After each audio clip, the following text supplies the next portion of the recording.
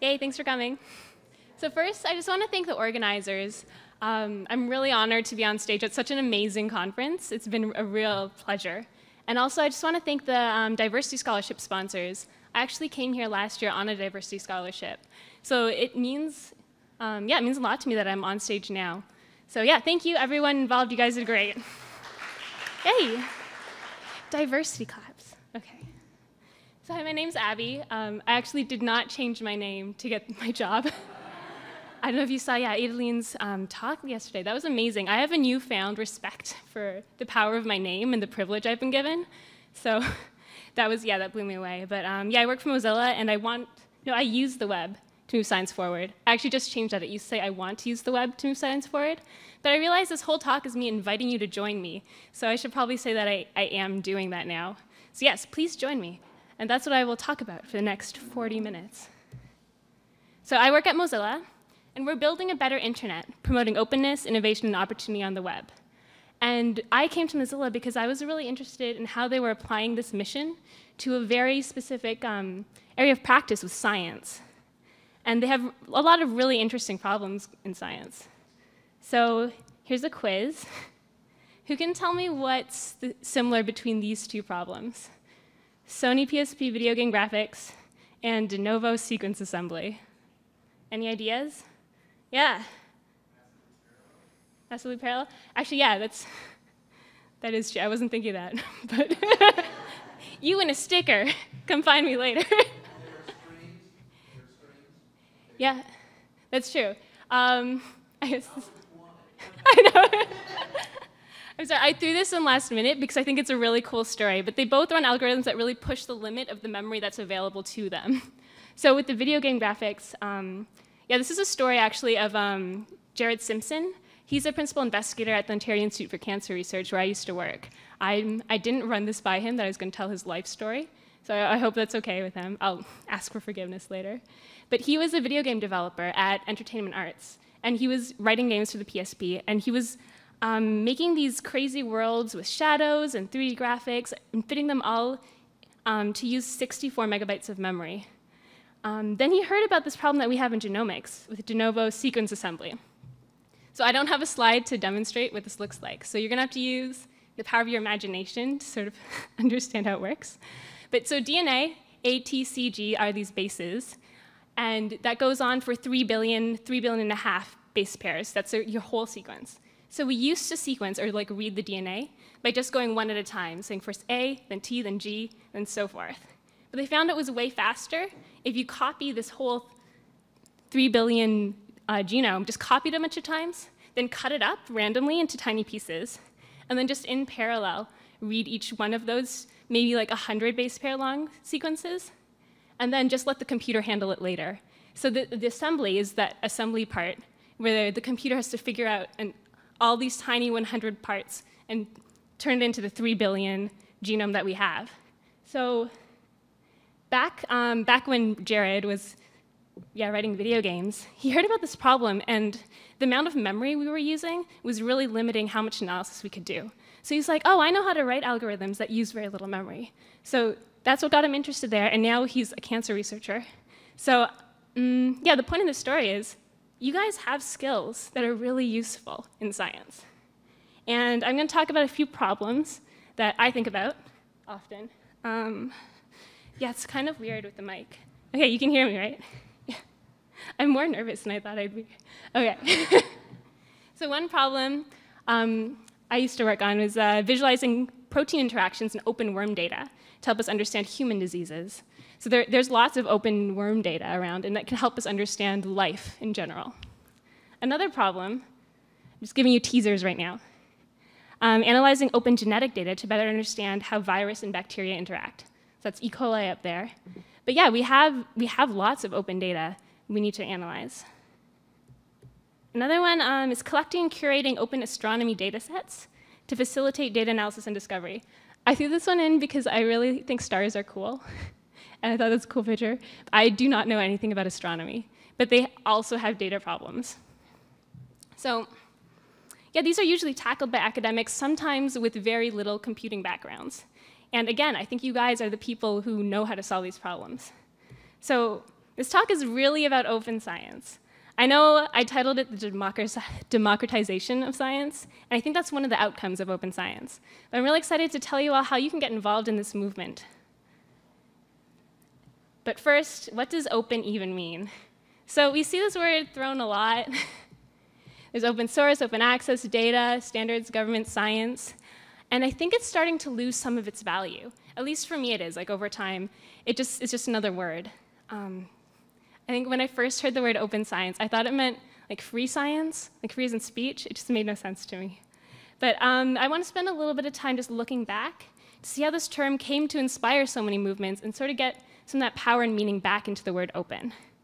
So I would argue that a lot of the fundamental ideas behind openness today actually originates in science.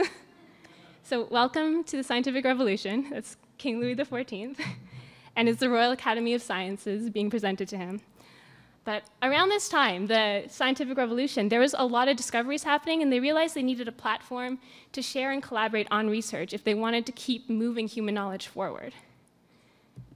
So in came the first academic journal devoted to science, the Philosophical Transactions of the Royal Society. So in case that's confusing, philosophical was natural philosophy, which is roughly equivalent to science today. But the Royal Society of London established that. And this guy, Henry Oldenburg, he was their first secretary. So he actually wrote a series of letters, which gives us a bit of insight into why he created the first journal for science. So here's a quote from him.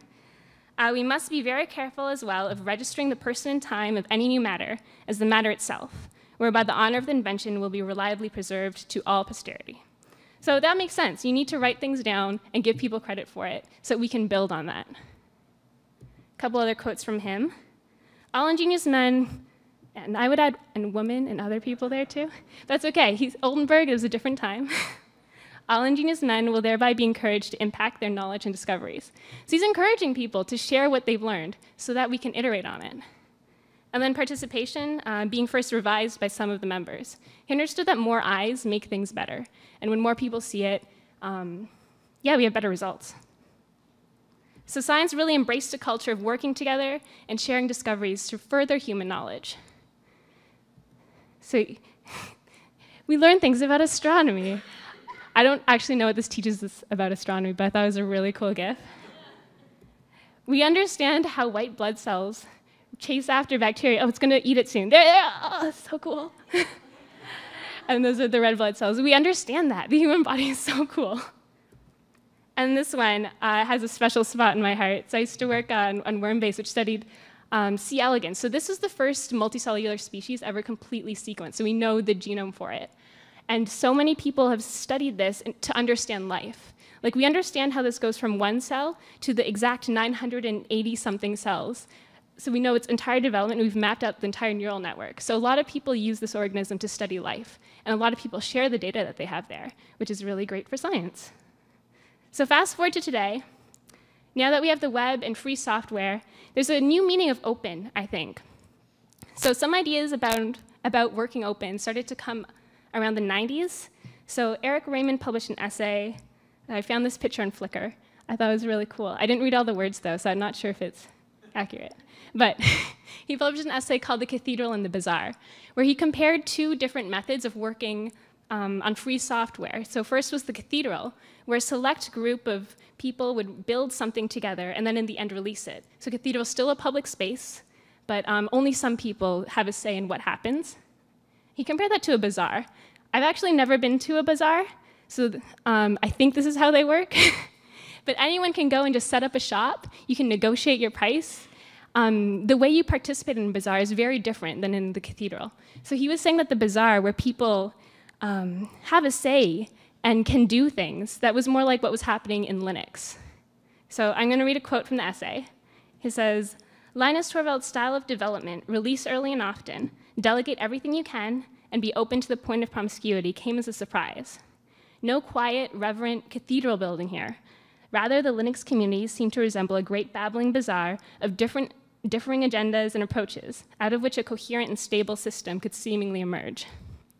So he saw this bazaar, and he saw that it was better. More eyes made it better, and more people participating yeah, something came out of it. So this essay actually inspired the release of the Netscape browser suite as free software, which was the basis of the Mozilla project, who I work for now. And that actually sparked the label open source. So Mozilla, if you guys remember the early 2000s, where IE was just dominating the browser market, Mozilla was able to bring together some people on this tiny open source project and create something that really disrupted the market and changed how we interact with the web. So Mozilla likes to embrace the idea of working open, not just in software, but in everything we do. So this is the definition from our wiki, that working open is public and participatory. This requires structuring efforts that outsiders can meaningfully participate and become insiders as appropriate. And I think that at one point, this was true for science. Anyone could really participate and take a part of these discoveries that were going on. But it's a little different in science today. So this is my fictional example. It's not at all based on any of my friends in science. But so this is Greta, the grad student. I'm great at naming my fictional people, by the way. She goes to Strange Loop University. And she studies this bacteria called Strangest loopi.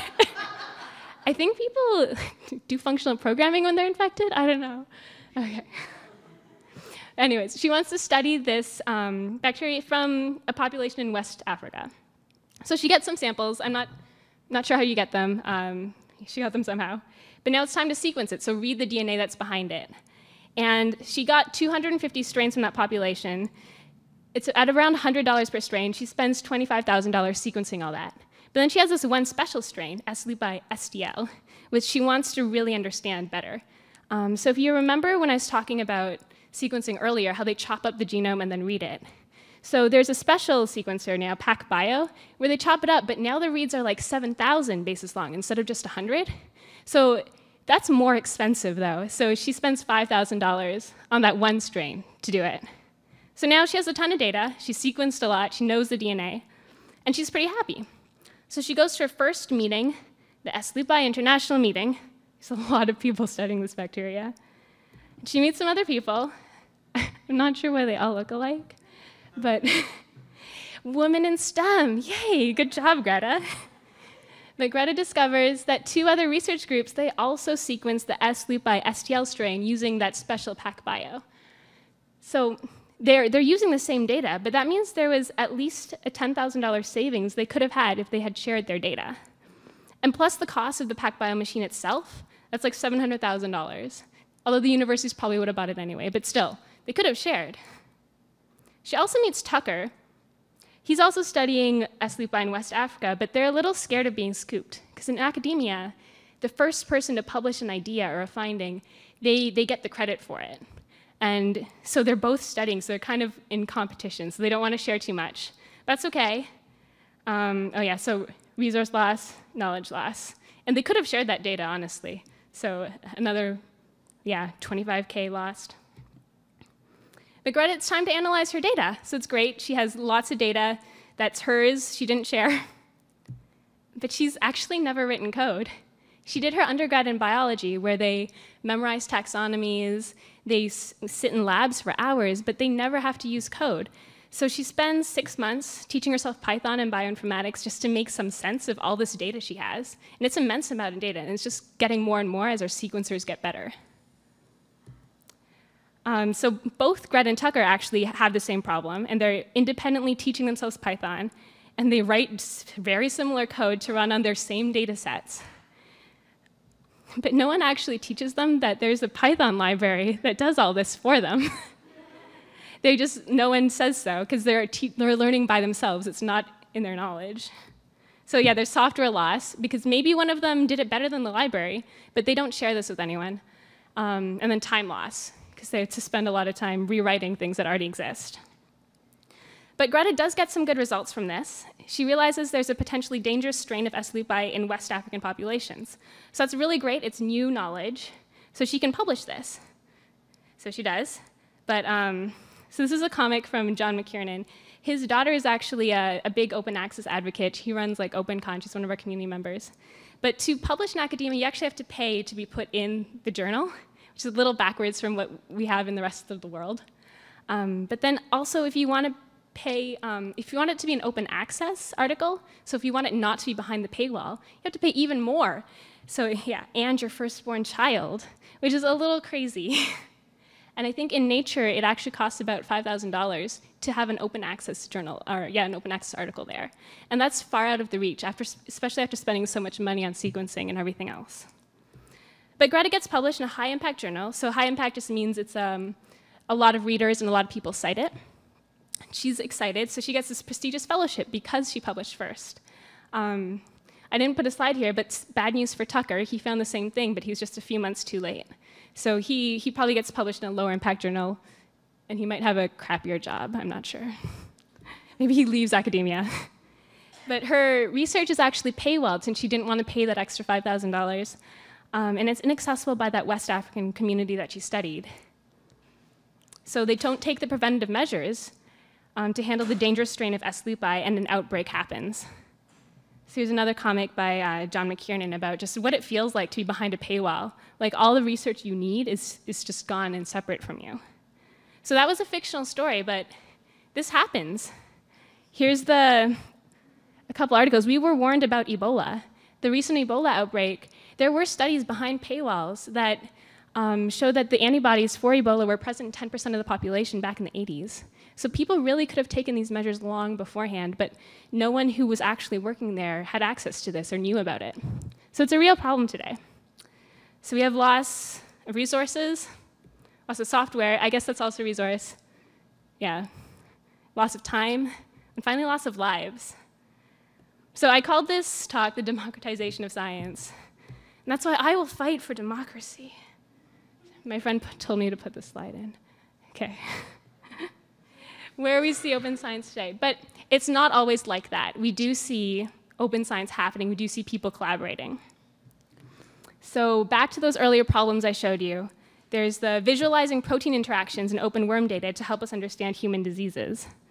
So I'm going to try, I didn't mirror my screens. Let's see if, here we are. So this is Wormbase. I used to work for this. So they actually just collect all that information in C. elegans, that model organism I was telling you about earlier.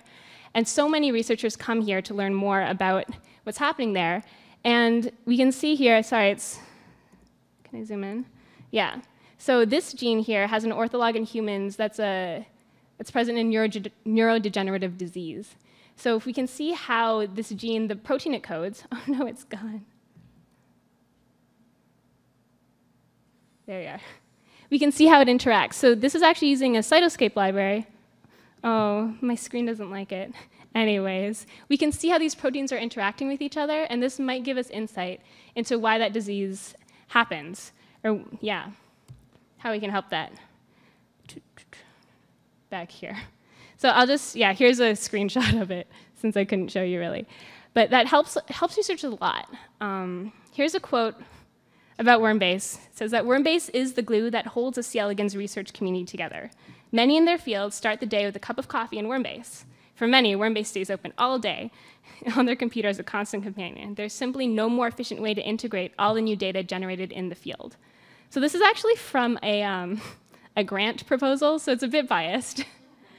But a lot of people do use Wormbase, and that's working on this project actually made me realize how important it is to just do something with the open data. Because these researchers, they didn't really know how to code, but just making those visualizations really helped them. They were able to have insights and produce something.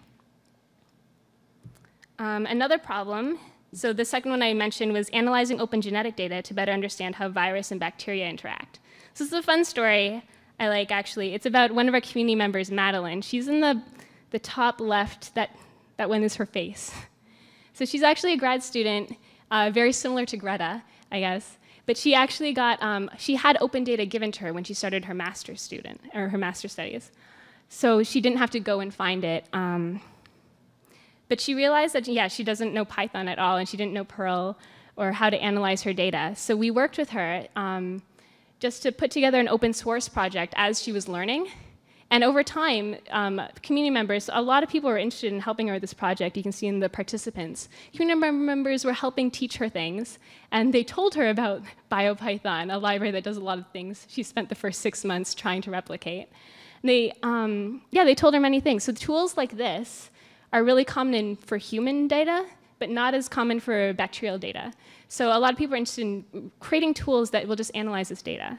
So another thing we do at the science lab is just run sprints or hackathons where we bring these scientific projects together and just ask people to work on them. So she was here, and actually Max from Cytoscape, the library that created this visualization, they were both there.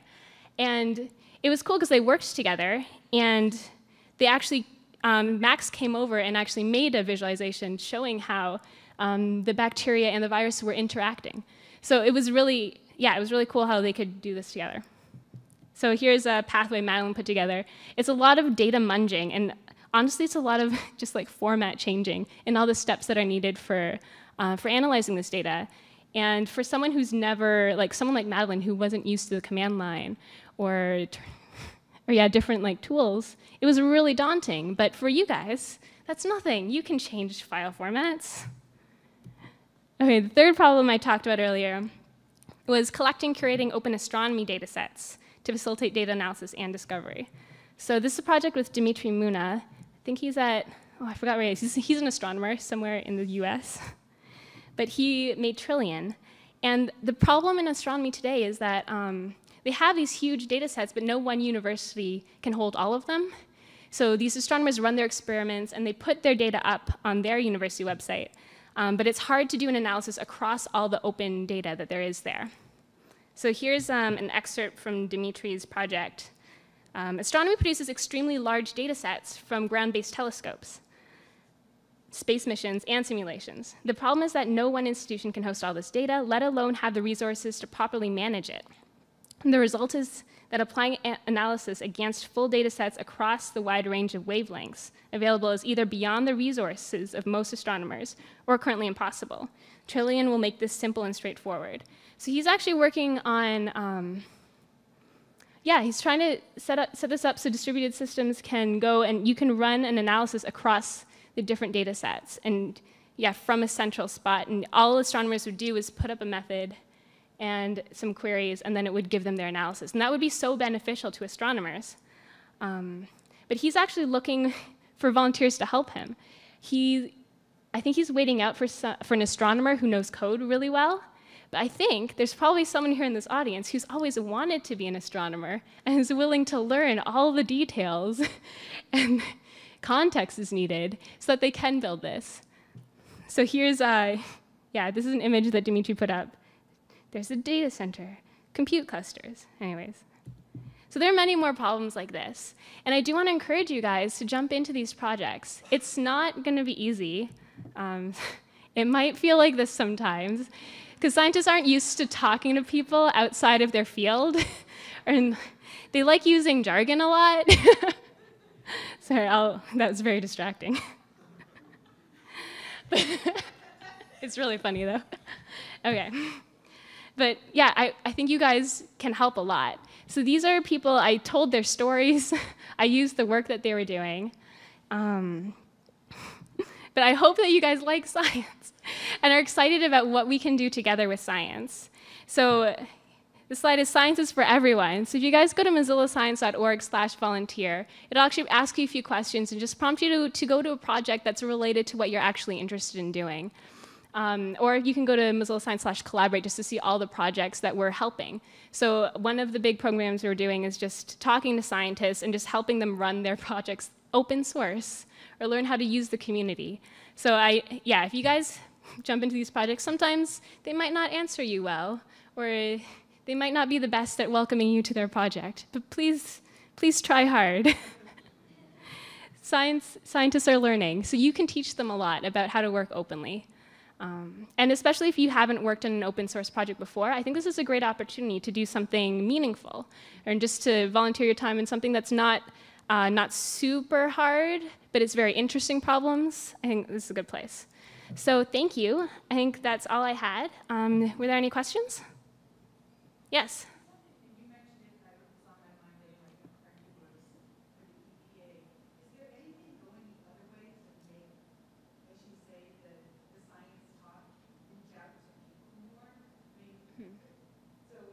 Yeah. Mm-hmm. Yeah. So I think your question was your friend works at the EPA, and you're wondering how to have them reach out more and like scientific communication. Yeah. So I think there's been a lot going on with like Twitter and blogs, and scientists are getting much better at communicating their research as they're doing it, instead of just hiding it until they publish.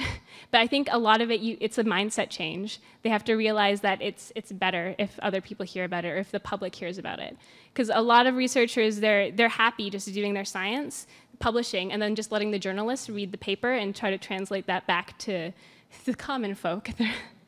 But I think we can directly speak to humans.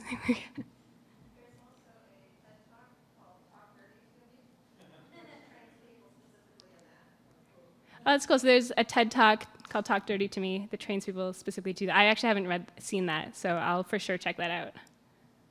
Yeah. Any more questions? Yeah, back there. Oh, on the couch.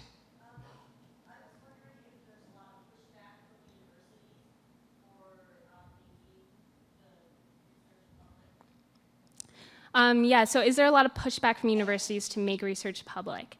And sometimes there is, I'm not gonna lie, but other times they see that working with other universities at least is very beneficial.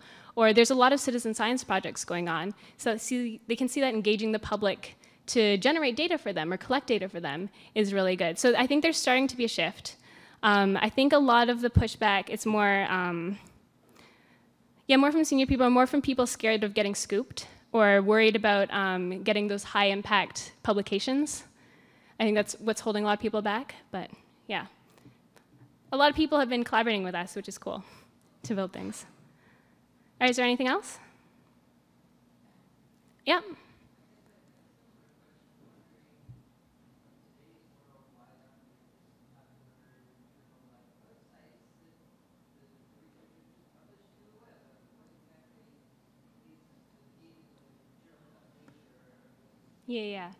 Yeah, so why can't researchers just publish to the web? Some of them are, and it's great. But a lot of them, if you want to get that like prestigious tenure track or the fellowship, you need to show that you have these high impact publications in Nature or these other places. So it's hard. Some people are able to do it without those publications.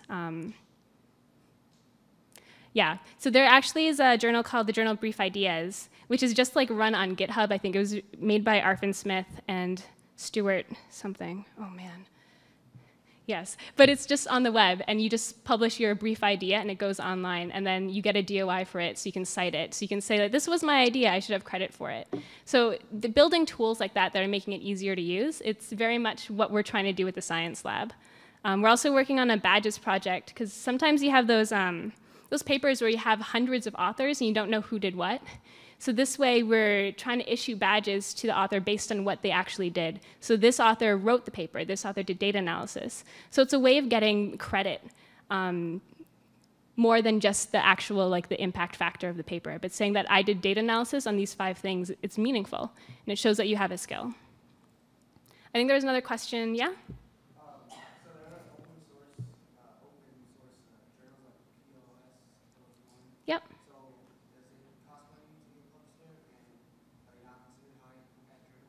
Yeah, so PLOS, actually that's a fairly high impact journal, and it is open, it is open access. It does cost money, more than a closed access usually, but there are ways you can get that paid for. I actually haven't published in PLOS, so I'm not sure all the details, but yeah, it does cost money. There are some other completely open access. I think the PureJ, you pay a one-time $300 fee, and then you can publish there as much as you like.